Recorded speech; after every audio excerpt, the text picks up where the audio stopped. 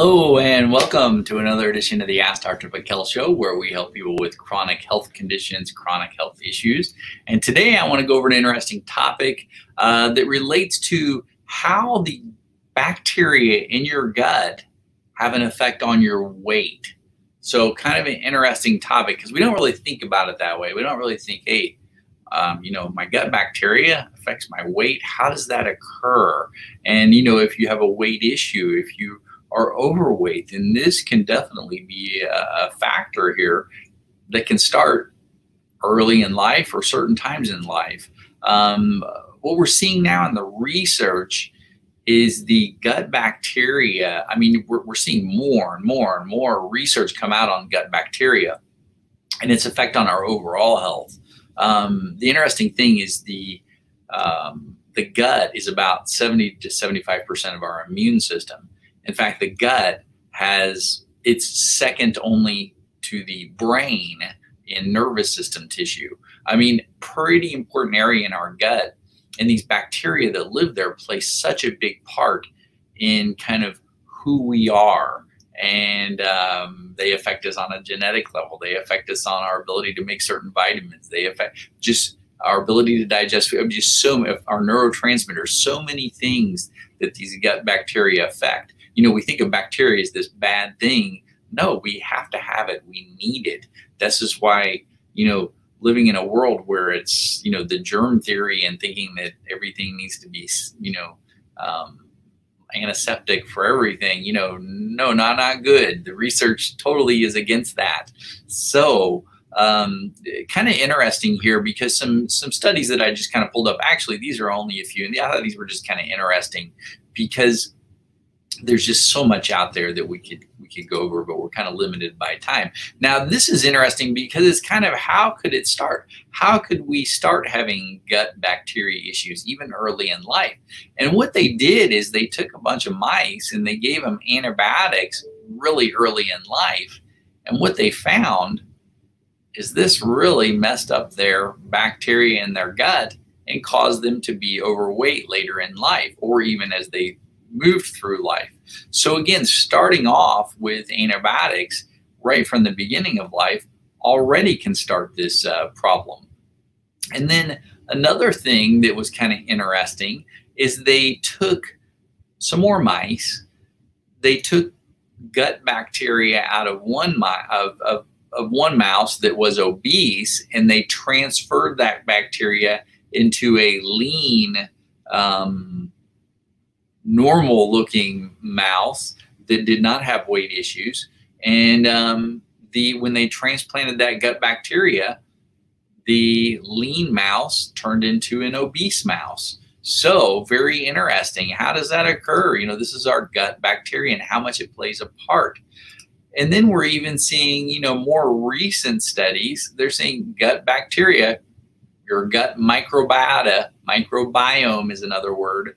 These bacteria that live in the gut. This is the environment, this big colony in our gut that houses all of these different bacteria. Again, these gut bacteria are related to obesity and insulin resistance. Insulin resistance, also called pre-diabetes.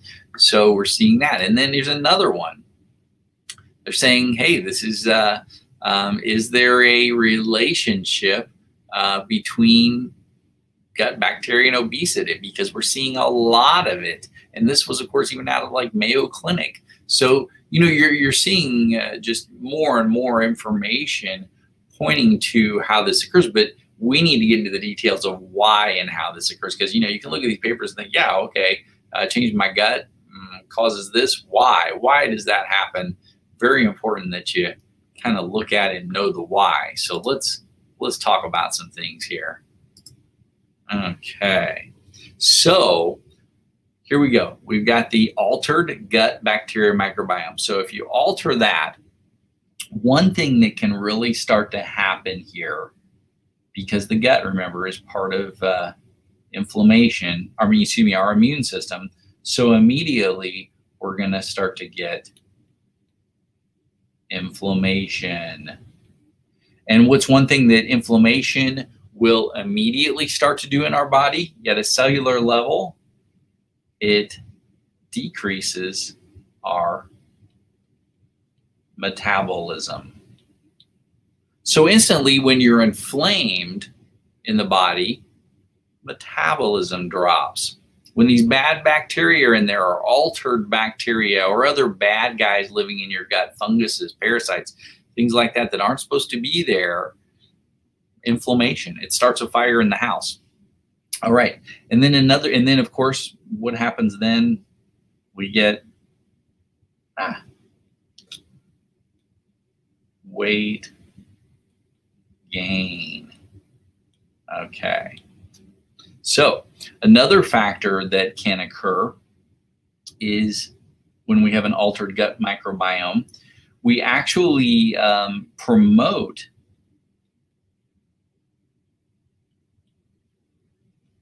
the production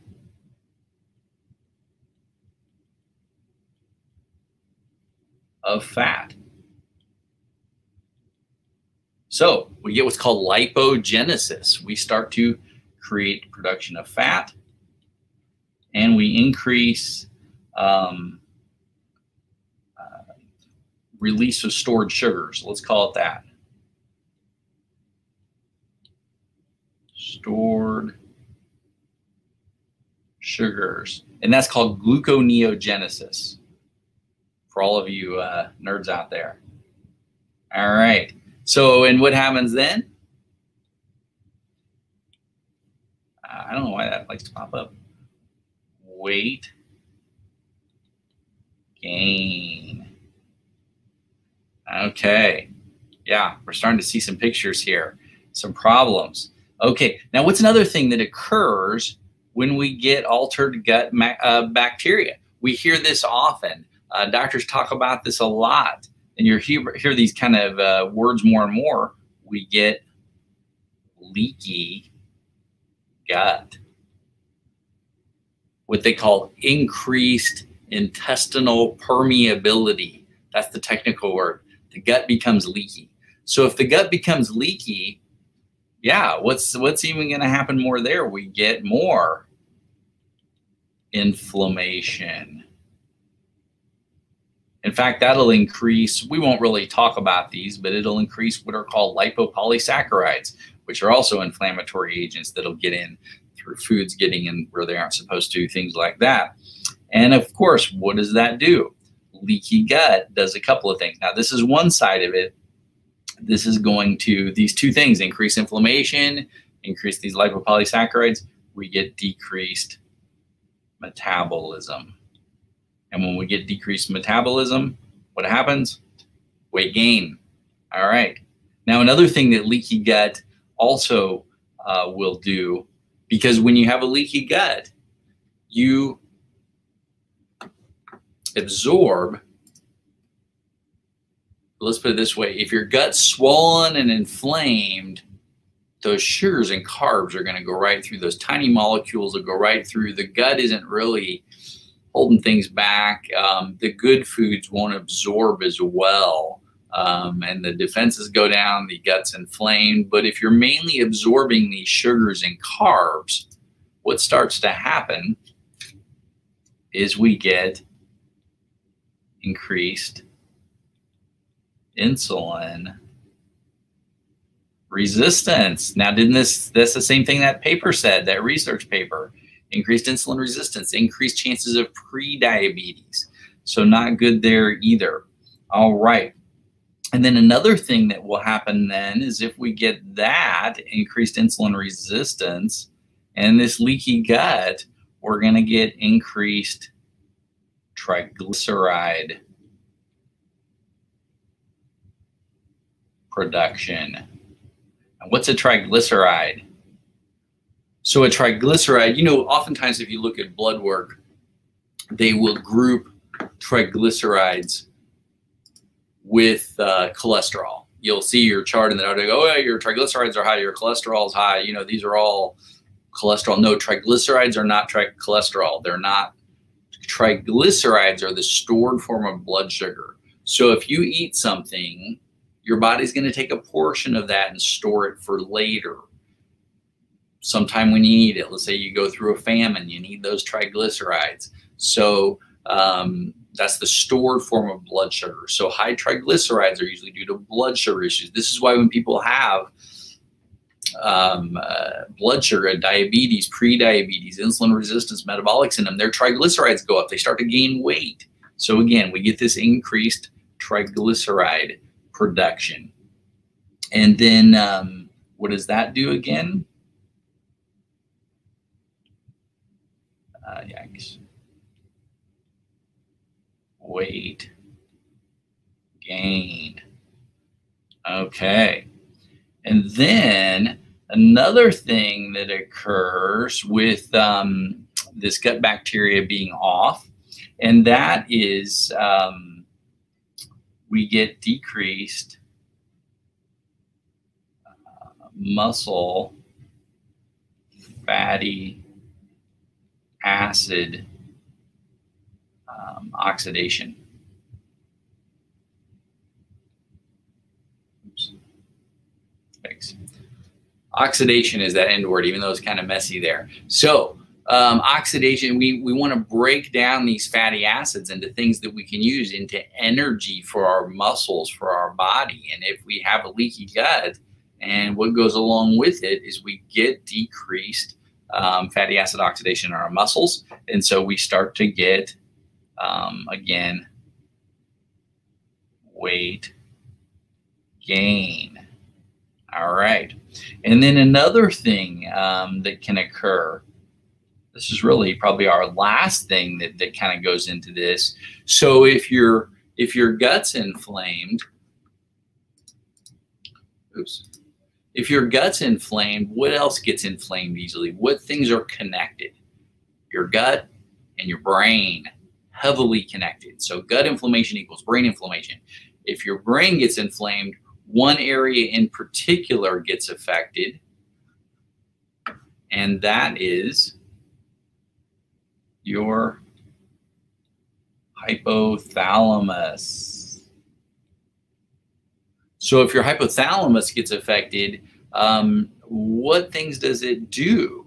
It actually is your appetite center of your body. So what happens is you lose, let's put it this way, you lose appetite suppression.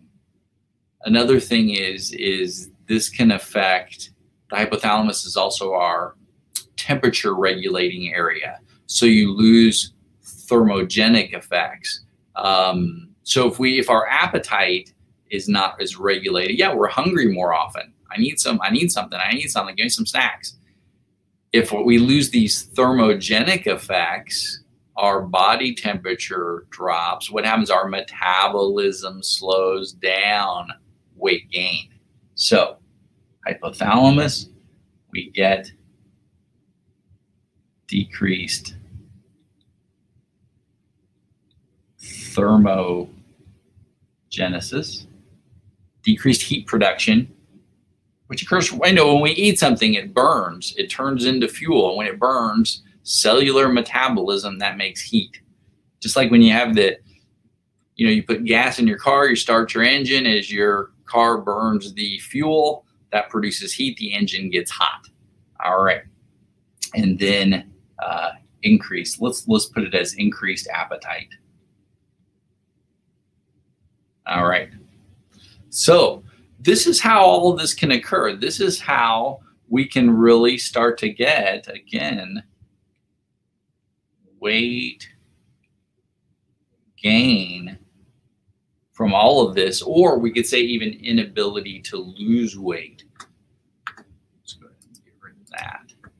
Okay, so very interesting. So, what can you do about this? I mean, you don't want to do a transplant like those mice. And does it work the other way? If you transplant bacteria from someone who maybe is really low weight to someone who's heavyweight, does that change that? We don't really know. In fact, it might not. It seems to be the worst things are always easy. It's like it's easier to grow weeds than grass. I'm sorry to get off on my little tangent example there, but the thing is really what you've got to do is you've got to change your diet, number one. if you got a bad diet, if you eat a lot of processed foods, if you eat a lot of sugars and carbs, and you drink pop, or all these things have detrimental effects that actually alters your gut bacteria. And those gut bacteria actually cause you to crave more of those things. So there's this psychological side that's being promoted by a lot of this too. It's like, hey, my gut bacteria, they really love pizza and candy and all these things. And so I'm going to just eat more of that. But if you start eating differently, if you change your health picture, your bacteria will actually change. And as those bacteria change, that can help. Also, as you change your diet, sometimes probiotics can play. You're trying to bring in those good bacteria to help alter that gut bacteria, especially if those bacteria have been destroyed by inflammation, by other bad guys in the gut, by antibiotics and things like that. Also, even I would say even higher than that is there's destructive things that can hang out in the gut that can affect those gut bacteria, and things that compromise the immune system in the gut. And those can be heavy metals, chemicals, other infectious agents, especially these bad bacteria, these funguses like Candida, these parasites that you see weird things about, but they're actually extremely common. And the thing is if all these bad guys are affecting your gut, this just leaves the door open. And actually, a lot of times when it's that way, if there's a lot of bad things going on in your gut, you could try to change your diet all you want, but it isn't going to really help. In fact, if you say, hey, I'm going to take out all my sugars and carbs, and you've got a really inflamed gut, you're actually going to start to get a lot of low blood sugar events, and you're going to crave more sugars and carbs, and it's just going to be a worse scenario. You've got to kind of put the fire out in the house, put the fire in the gut out, and get it to heal and repair, and then put in the good bacteria and help them to grow and do the right things. So there's really kind of a process and an order to this stuff. And again, if you you can try stuff, but if you do have more of a chronic health issue, an autoimmune type condition, then it's important that you do it correctly and that you deal with some of the underlying causative factors first. And that's really what we do, is find those and deal with them. So I hope everybody got some great information out of this, and definitely share this information. I think that's so crucial. Don't hesitate to share this with people that you know, and people. I think it's just information. It's very helpful, and a lot of people have no idea. They've never. I get so many patients in here that they were like, "Gosh, nobody's ever told me that. I didn't realize that this affected this, and this is how this worked." Nobody actually sat down with them and told them, or they didn't really read it, or knew that nobody pointed them to that information. So I think it's very important that you point people to great information that can help them in their health journey, especially if they have these chronic health issues. So, all right, well, everybody have a wonderful day, and God bless, and I will see you soon.